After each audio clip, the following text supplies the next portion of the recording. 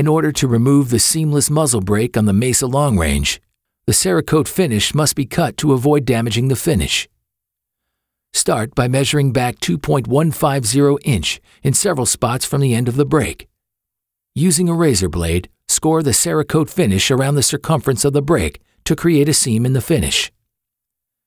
Place a business card or cardstock around the brake to avoid damaging the finish, and twist off muzzle brake using a crescent wrench. Please note that when replacing muzzle brake, do not over-tighten, as this will cause the brake to come out of alignment.